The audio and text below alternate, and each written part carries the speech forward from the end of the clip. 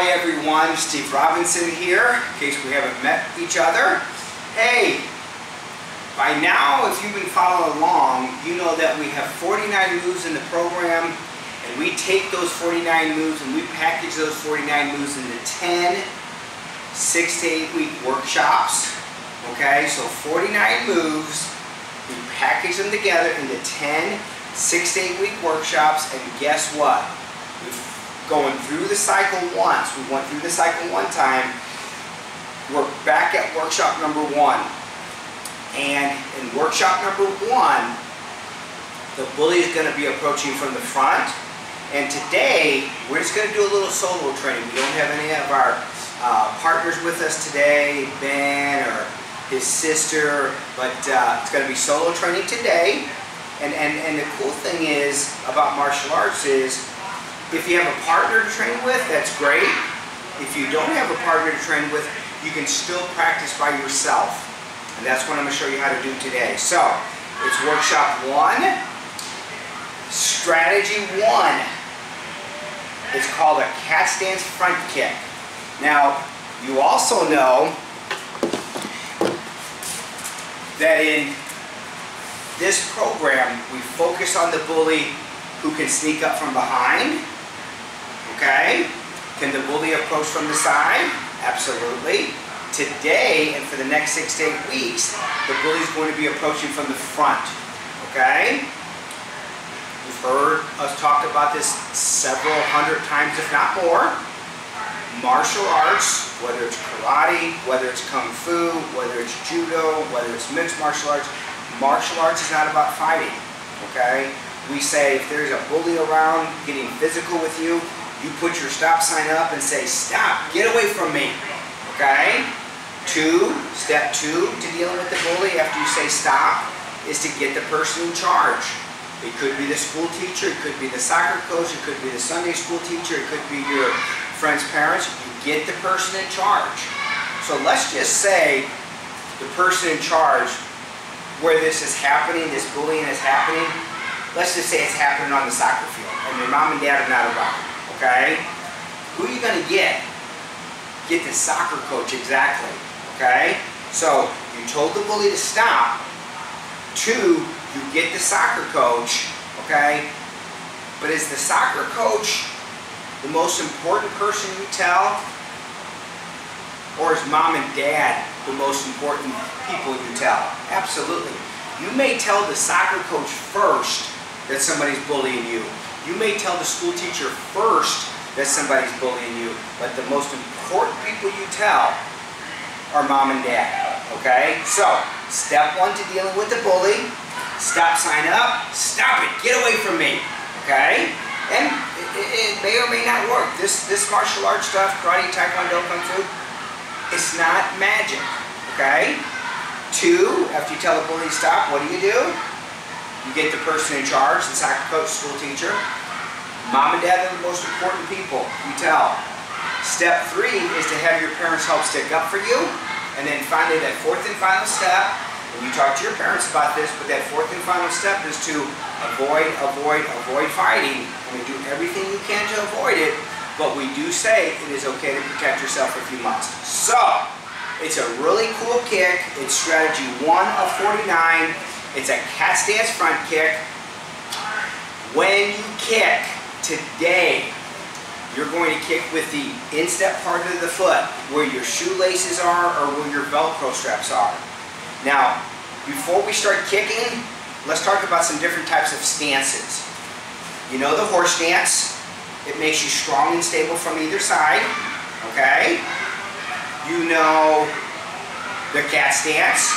It doesn't make you strong and stable, but a cat stance puts most of your body weight on your back leg, let's say 80 or 90% of your body weight on your back leg, so you can pick up your front leg and not fall off balance like I just did. So, the cat stance, 70, 80, 90% of your body weight is on your back leg, and you should be able to pick up your front leg, okay, so that you can kick real fast, alright? Now, cat stance front kick, it's a speed kick. It is not designed for power. If you throw the kick from your cat stance, it's designed to be fast. If you throw the front kick from your guard stance, it's designed to be powerful. Now, one other point before we break this apart. There are different parts of your foot that you can kick with. We're going to kick with the instep part of the foot, again, where your shoelaces or Velcro straps are. You could also kick with the ball of your foot. If you use the ball of your foot, you have to kick above the waist. Kicking with the ball of the foot is more advanced. Kicking with the ball of the foot is going to give you more power. Okay? So it's a different way to throw the front kick. When you kick with the instep part of the foot, you're kicking in between the legs and you're using a simple foot form. All you're going to do is have your toes pointed down, not up. You're going to have your toes pointed down. So we're going to take this kick apart. We're going to start from the cat stance. So I have my left foot in front, so you want to let's put your right foot in front, okay? Put your right foot in front, act like you're looking in a mirror. You put your hands below your chin for a couple reasons. One, to protect your upper body. Two, your hands are below your chin to help you balance. You don't want your hands in your pockets or behind your back. When you put your hands below your chin or in this guard position, it's going to help you balance and it's going to protect your body more. Alright? So, getting back to the cat stance. Alrighty? The majority of your body weight is on your back leg. Why? So you can pick up the front leg. Now in a horse stance, guess what? You don't have the majority of your body weight on one leg or the other. You have 50% of your body weight on your right leg, 50% of your body weight on your left leg. So you're not going to be able to pick one leg up faster than the other. Okay? So, you ready? Cat stance front kick. I know I'm mumbling and jumbling a little bit, but bear with me, stay with me, okay? It's a fun kick, it's a basic kick, and it's a very effective kick. So you're in your cat stance, knees are bent, hands below your chin for balance. Okay, step one, chamber your right knee waist level. And put it down, nice job. Let's do that a couple more times. Cat stance front kick. Bend both knees. Most of your body weight is on your back leg. Okay? Most of your body weight should be on your left leg if you're kicking with your right leg. Keep your body weight. Keep all your body weight to the balls of your feet. That's why you want your knees bent. If you have your body weight, if your knees are straight and your body weight is back on your heels, it's going to be harder to balance. You want your body weight, you want your knees bent, and your body weight to the balls of your feet. So, step one, chamber your knee as we call it. Notice my toes are pointed straight down. Martial arts is said to help with balance, and it can. And put it down, good job. Alright, let's do it one more time before we release the kick. Okay? So, I'm going to give you a side view. Cat stance, knees bent, all your body weight is actually to the ball of your supporting leg, okay? You ready? Your knee is going to go waist level. Step one, chamber your knee, and put it down. Good. Alright, we're going to release the kick now.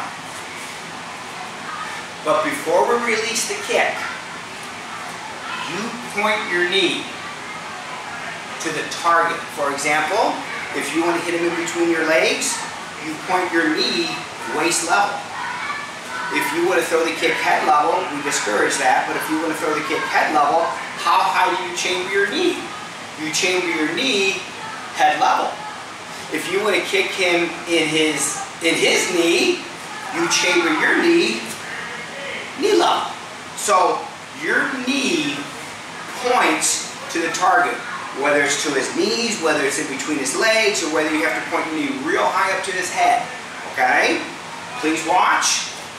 I'm in my cat stance. I'm going to throw the kick with a scream. Ah! And put my foot down. Notice I didn't just drop my knee. I recoiled my kick and I kept my knee chambered. Ah! Why? In case I need to throw a second kick. Okay? So let's go ahead and throw the kick all at once. You're in your cat stance. You're kicking with your right leg. Hands below your chin. You ready? Kick. Ah! Good. After you kick and recoil, recoil means to pull that foot back, to snap that foot, kicking foot back. After you recoil your kick, keep your knee up there, let's say 1,000, maybe 1,000, and then push your foot down. Let's do it again. I'll do it with you. You ready?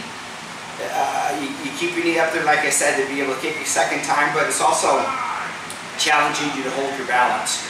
So your hands are below your chin. Kick. Ah! 1,000, 1,000, and put that foot down.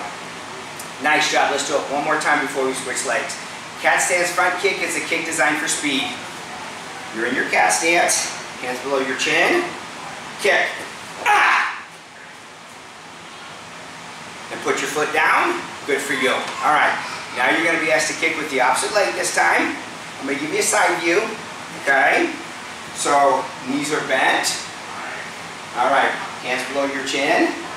Step one, chamber your knee. See if you can keep both knees, see if you can keep your supporting knee bent. Put it down, let's do it again. You ready? I kind of lost my balance that time. What I have found out, and I'm not trying to be silly about it, but the older we get, the more challenging it is to maintain balance and body control. When I was 20, it was easy by comparison to maintain my balance. Now that I'm a lot older, it's more challenging, okay? All right, so the knees are bent. One, chamber your knee. Toes down, not up. Point your toes down. Put it down, okay? Let's go ahead and kick and recoil this time. You ready? You're in your cat stance, and kick. Ah! Good. One down, two more to go. You ready? Cat stance front kick. It's a basic kick, but wow, wow, wow, is it practical. It's fast. You ready? Kick. Ah! Let's do it one more time, everyone. You ready? And kick. Ah! Good for you. Well, there you have it. Strategy number one in workshop number one. Cat stance front kick. The cat stance front kick is a speed kick. It's designed to be fast. It's not designed to be powerful. You throw the kick in between the legs. Key to focus on in workshop number one. Very appropriate, I think. And this is with anything. The key to focus on in workshop one, as Robbie Sora says, is to practice, practice, practice, okay? The bottom line is, whether it's soccer or baseball or getting a good grade on your math test, you have to study, you have to practice, and that's what's going to get you good regardless of what you are doing. Karate, math test, soccer, baseball, whatever it is.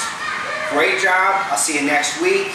We're going to go from the cat stance front kick, designed for speed, into the guard stance front kick, which is designed for power. And then you have options. You have one that's designed for speed, and you have one that's designed for power. See you next time, everyone. Great job.